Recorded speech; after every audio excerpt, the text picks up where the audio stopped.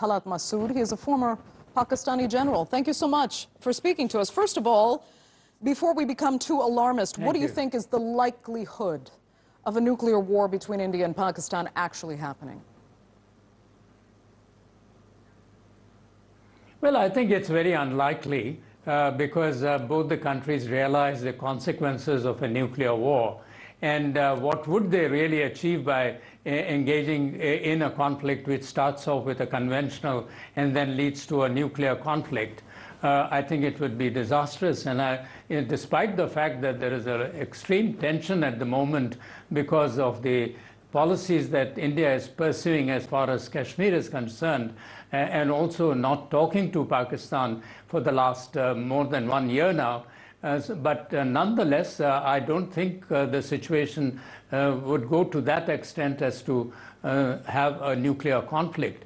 Of course, there has been talk of that, and Prime Minister Imran Khan, during his speech at the UN, did mention that these countries are nuclear countries and they need to resolve their problems peacefully and through dialogue.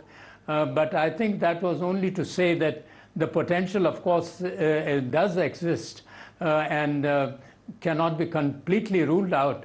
And there can be also incidents and accidents which might lead to some sort of a nuclear conflict, but that is most unlikely and would not be done as a sort of a pursuit by the two governments. So it is very unlikely, and you have to ask the question, what is the point of having these weapons? And I mean spending billions of dollars on their development in countries that suffer from dire poverty if they're not going to be used and only ensure the mutual destruction of their populations if they are used. You are very right, but the fact is that the logic goes like this, that Pakistan says that it has its nuclear weapons. It did not have any desire to have nuclear weapons. It only acquired nuclear weapons. It developed them because India did so. Because it was not possible, then India would have blackmailed Pakistan and would have sort of imposed its hegemony, and that is why it developed its nuclear capability. On the other hand, India thinks that because it's a matter of prestige and also it's a matter of countering China and other countries, that it must develop a nuclear capability, because it thinks that those countries which have nuclear power are given a certain position and status in the world. This is how, you know, one country after the other, and now 9 countries have got the nuclear power, but hopefully there will not be another 10th.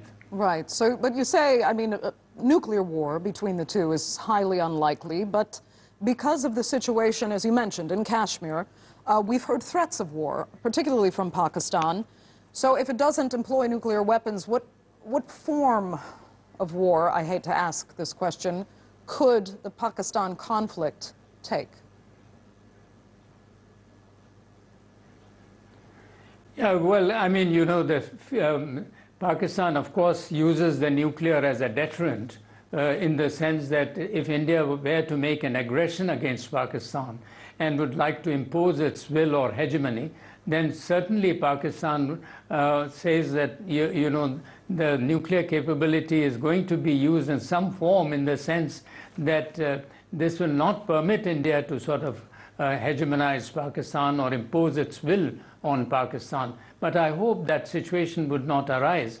And although ever since this Kashmir problem has arisen, there is a great tension between India and Pakistan, even before that, because Prime Minister Modi refuses to talk to Pakistan.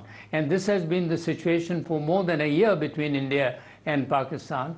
And nuclear powers, as we have witnessed in the past, you know, several years and decades between, say, US and Russia, they've been talking despite the fact that they have great differences. And that is extremely important, that nuclear countries must engage in dialogue if they are responsible nuclear powers.